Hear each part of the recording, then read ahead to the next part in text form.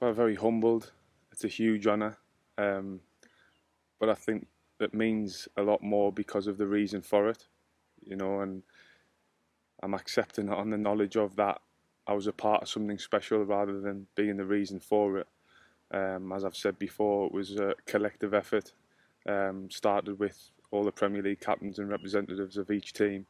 And everybody sort of got involved across the game really, both men's and women's football, fans as well, to support the heroes of the NHS and the volunteers, of the NHS staff and the volunteers, and what they've done over the past 18 months or so has been incredible. So I think we've got to I'll dedicate this definitely to them,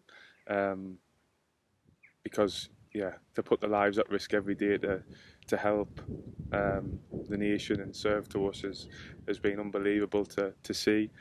I feel as though it was very special what we did, and hopefully we can continue making positive change going forward. There's been a lot of other players that continue to do that. If you look at Marcus and what he's achieved, it's been unbelievable.